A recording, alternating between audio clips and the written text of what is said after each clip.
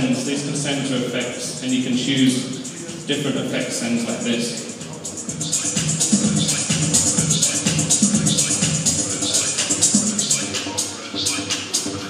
Add some reverb.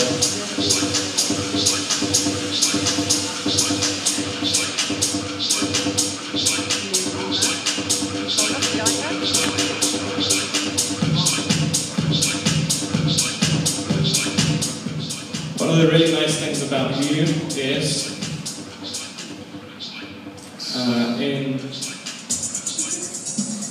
in Live you have lots of different devices. If I go over to Live again, so here on this track I have something called the auto filter.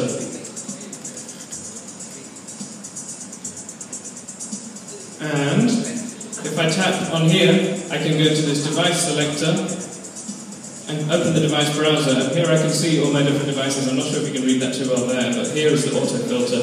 And now I have my own special controller just for the auto filter. So this is controlling the frequency, the panning rate. But the great thing about View is basically you've got a completely different controller for each different effect. So if I want to play with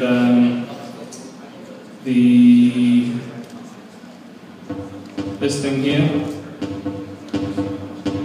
I can open the filter delay effect. I can make it full screen.